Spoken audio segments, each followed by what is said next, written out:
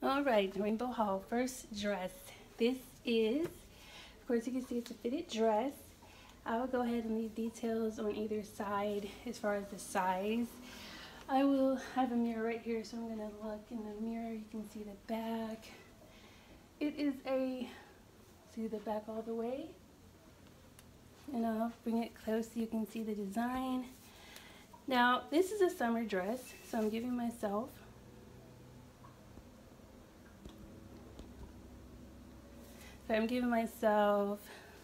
what's this, January? A few months to send this all out, because I can get into it, but of course it would look better with either a trainer, a waist trainer, or just slimming down my middle.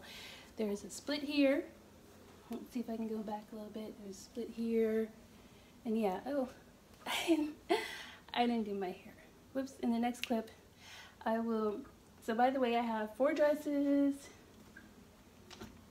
2 sweaters, 3 sweaters and 2 pairs of pants.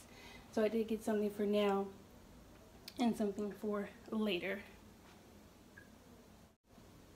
Okay, so this is just the top we're working with here. These jeans are not from Rainbow. The sweater's from Rainbow. And basically, I think this was a large. Goodness, if this was a large either. Well, I'll put the size again. And you can see it's striped. It has this little crisscross thing at the bottom. Cropped.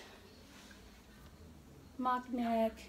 So there is that. It's really stretchy. I like these long sleeves. I love the stripes on here. I love this color. I love mustard. So let's go on to the next one. Next one. Next one.